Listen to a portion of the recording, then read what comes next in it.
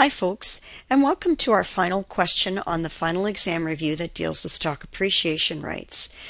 You remember for stock appreciation rights, they're a little bit different than stock options for employees because what happens here is that the executive, when they sign up for these rights, they actually, instead of getting shares, they actually wind up getting a cash value. Many times this cash value is paid out once the vesting date has come up. So they usually don't wait too long after the vesting date to get that payment. Now, because they're paid in cash, this is why I picked this question, because I thought it was pretty good and that it asked some theory as well. The question asked, why are stock appreciation rights issued instead of common stock options? Well, one of the most important reasons is that the executive, if they want to have stock options, at the point in time, if they decide to exercise those options, they have to come up with cash based on the exercise price. You remember earlier in this chapter we talked about that. If an executive wants to exercise their options, they have to come up with the number of shares they're going to buy when they exercise the options, which is always set up at the issue date or the grant date, as well as the exercise price is set. So the executive has to pay this exercise price per share times the number of shares they're going to buy if they decide that they're going to exercise the options. So they have to come up with the cash. Here, this is not the case. Here, it's at the end of the vesting period that the executive actually gets cash if they've been able to, get the share price up appreciably enough so that they can make some money on it. So this way, the manager doesn't have to come up with, or the executive doesn't have to come up with any cash. So these plans can be quite preferred as opposed to the stock plan. So, because again, the executive doesn't have to come up with any cash. They may actually get cash paid to them, in the event that they're able to accomplish the job or meet the objectives under which that stock appreciation right is given. So that's why we say that many times if you have a regular stock option plan, the manager may not be willing or even able to buy the shares and then sell them for cash. So the idea is, don't forget they have to come up with the money, right? So if they can't come up with the money, then they may not be able to take the shares and sell them if they want, right? So again, they might not want to borrow the money to buy the shares if they don't have liquid resources. Now, to that point about borrowing the money, this is just an aside, but it is an important issue because a lot of times these executives, if they're going to get involved in these option plans, stock option plans, instead of appreciation rights, they may negotiate an interest-free loan up front with the company. They'll have to pay back the principal, but at least the interest is free. But the bottom line is they're still going to have to come up with the cash. So in any case, that's one of the reasons why appreciation rights have become a little more popular in some companies than options. And in some companies they offer both options and appreciation rights. So now that we've dealt with that, let's move on to the second and third requirements. They want to know for these appreciation rights how much compensation expense we're going to record for over the vesting period. The vesting period goes from years 1 to 5, and how much we're going to show on the balance sheet in the statement of financial position from years 1 to 4, which is the first 4 years of the vesting period. So in order to do that, what I did here is I did exactly the kind of thing that we did in class, or what we discussed, and that's drawing up a little chart or a table to kind of guide our thinking. And how this works is this. The idea is that because we're issuing appreciation rights, we have to figure out how much we're going to expense in the income statement or the statement of earnings, because every time we incur an obligation to give an employee something, and in this case we're going to have to give them cash at the end of 5 years if they meet the objectives, right, that we've set for them, we have to book an expense or a cost. So the end game here every year is to debit an expense and credit a liability account, which is going to be our liability, which is going to be an estimate of the amount of cash that we're going to have to pay out at the end of the vesting period to all of the executives who are in the stock appreciation right program or plan and who remain with the company throughout the vesting period. So what we do here is we're calculating the value of the liability cumulatively as we move forward, because as you know from your introductory financial accounting studies and anything since then, you know that liability accounts or any balance sheet account keeps rolling forward. It doesn't close. So therefore, we're going to look at cumulatively how many years over the 5-year vesting period people have been with the company. Those are the people who qualify. And what was the retention rate? So we know in our case that we had 8 executives that were part of this stock appreciation rights plan. And the company estimated that 75% of the executives would stay each and every year. That was their estimate. Now, they know that by the time they got to the end of the vesting period, they know that only 5 of the 8 remained. So in actuality, they only retained 62.5%, which is 5 of the 8 employees who originally entered the plan. But the company used the 75% estimate, if you go back to the question, because they believed that estimate to be more true of what the retention rate would be each and every period. Now what they do is they say, well, now that we know what our cumulative vesting fraction is going to be, and again it's cumulative because we're estimating the value for a liability at the end of a period, which is going to look cumulatively at how many people have stayed, right? And we know what our estimate of retention is. Now we're going to take the value of the appreciation right. So now these rates here, you'll notice the one thing that's different from the options is the value of the right was $4 a right, $1 a right, $2 a right, $17 a right. It changes. That's because we're using this value to help us value the liability piece. And the liability piece has to be fair valued on the balance sheet at the end of every period for which we're doing statements. So therefore, unlike the stock option, the appreciation rate has to be revalued at the end of every period so that the liability on the balance sheet is right.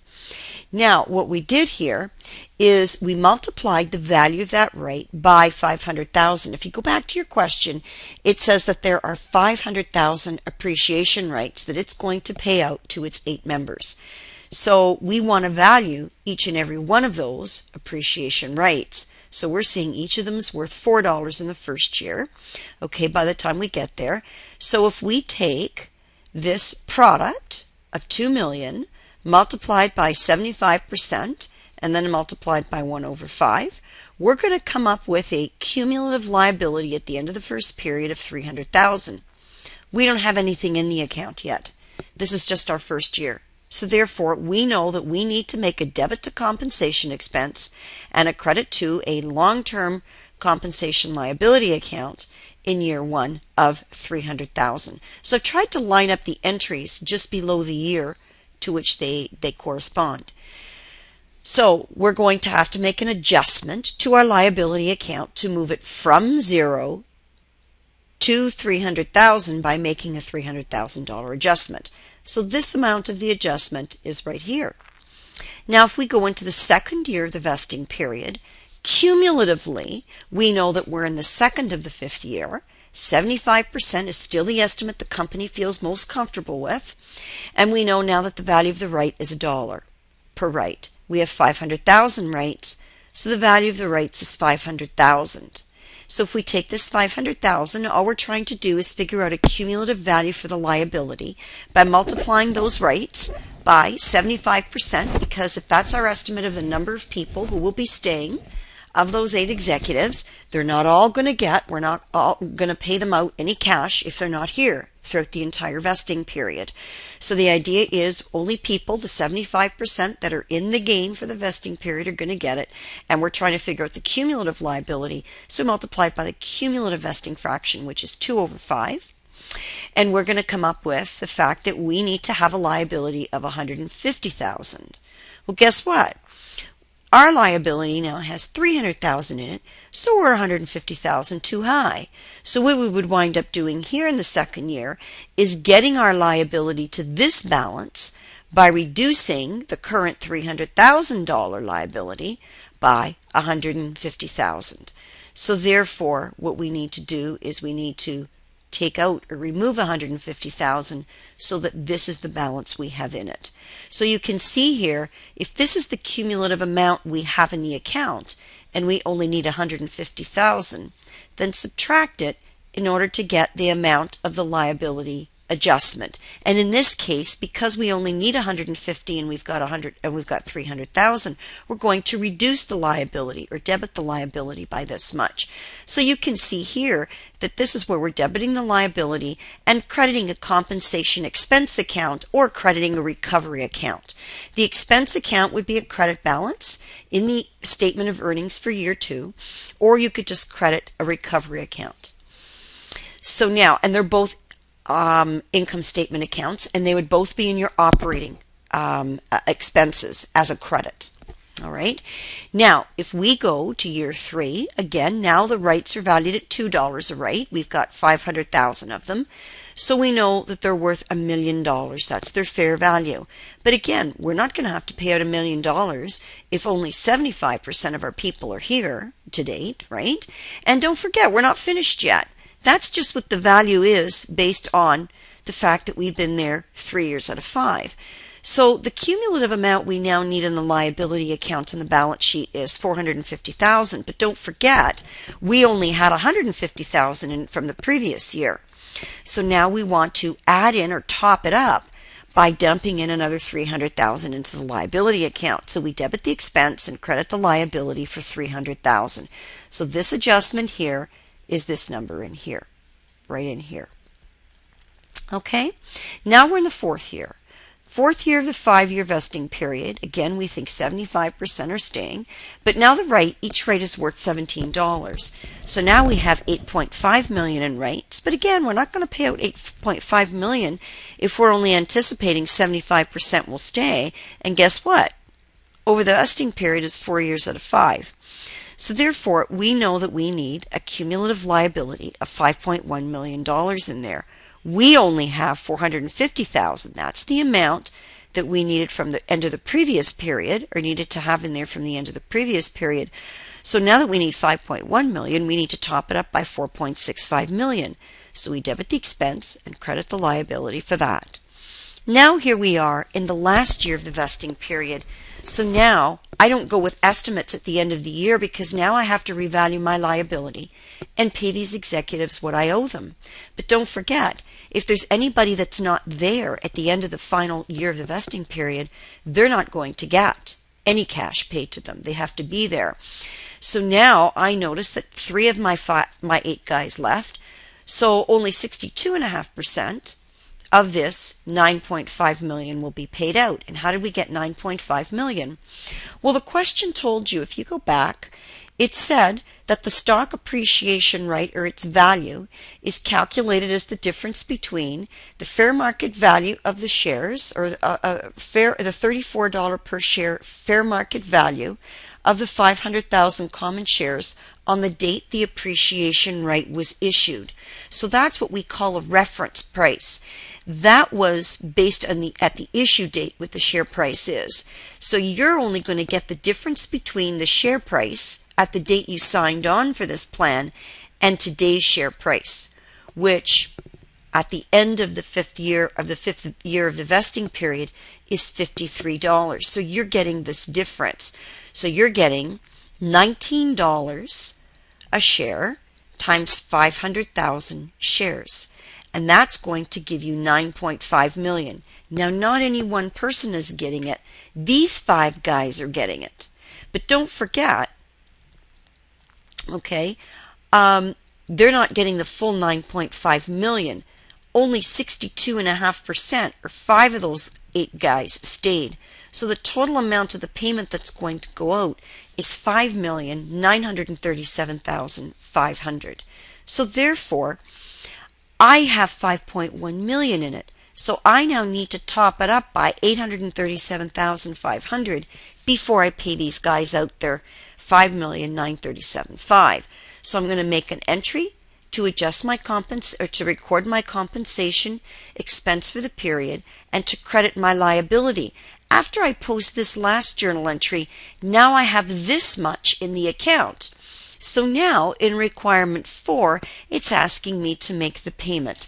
So now in requirement 4, I'm going to make the payment at maturity, okay, at the end of the vesting period for the stock appreciation right. So I'm going to debit the liability, which is now sitting, by the time I credit credited it, debited it here, and made these 3 credits. It's now sitting at $5,937,500, and then I'm going to credit cash and pay these 5 of the 8 guys out. So that's how it works. Now, in requirement 5, I'm not going to worry about that because we didn't do that in our course. But what it says, just to make you aware of the issue, it says here, describe how accounting for this compensation scheme would be different if the employees could choose between cash and shares at settlement. Well, if you're now, this is a different plan, but if you're going to give the employees the option to either take the cash or take the shares, that's a compound instrument. So that's a compound option share plan. So we don't talk about them in our course, but suffice it to say that you now have to break that up into a liability and an equity piece, much like we did with convertible debt. So it's a little bit beyond the scope of the course, but if you were interested in reading, there is a section on compound plans if you wanted to go and do that reading, but it's not a requirement of the course. So in any case, this concludes our final question on the review, which deals with stock appreciation rights. Good luck on your exam.